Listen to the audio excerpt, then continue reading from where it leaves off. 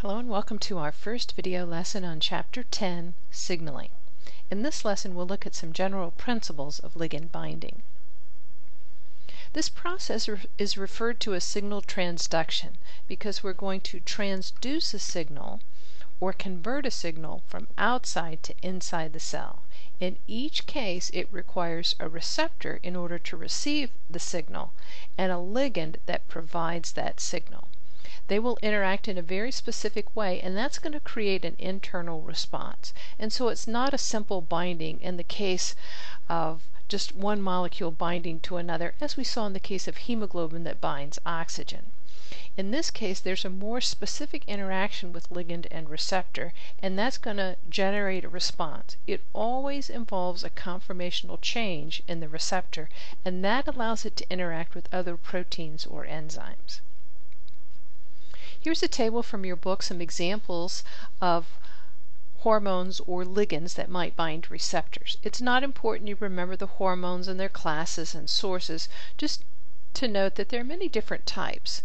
Some are amino acid derivatives, some are steroids, some are peptides, some are even gases, and we'll look at an example of an icosanoid as well. The idea of a hormone is a substance that's produced in one tissue, but it has its effects on multiple tissues.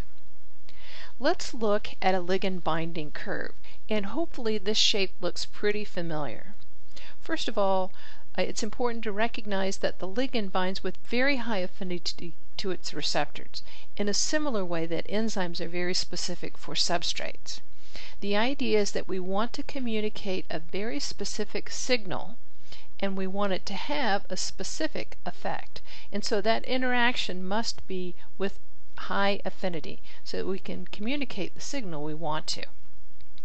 If we look at an equilibrium of our receptor binding its ligand, here's the receptor-ligand complex, then we can set up our very simple dissociation constant here.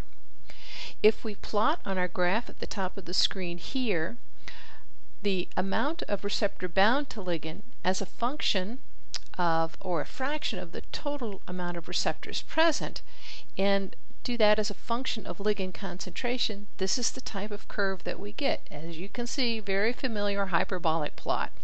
So if we're looking at a fraction of, out of all of the receptors there, how many are actually bound to ligand, the highest number we could have would be 1. As we add more and more of the ligand, we get more and more binding, and then we reach some saturating value, which represents the point at which all of our receptors are bound to ligand. Very familiar hyperbolic plot. Well, as you can imagine, to get to our KD, we're going to take the halfway point. That is, where half of the receptors are bound. That will give us our value for our dissociation constant. With regards to ligand binding, the actual substance that elicits the biological effect is called the agonist. The antagonist can bind to the receptor, but it doesn't trigger the response, and it would block the binding of the true agonist. Here's an example of one of my favorite agonist-antagonist pairs. Adenosine binds its receptor, and the effect is we get very, very sleepy. And so the antagonist is caffeine. Although the structure is different, you can see that dual ring structure resembles very closely that adenosine base. And so it binds to the receptor and we don't get sleepy. This is how caffeine works. In our next video lesson, we want to look at two general types of receptors. We're going to compare and contrast them, and we'll look at them also in more detail.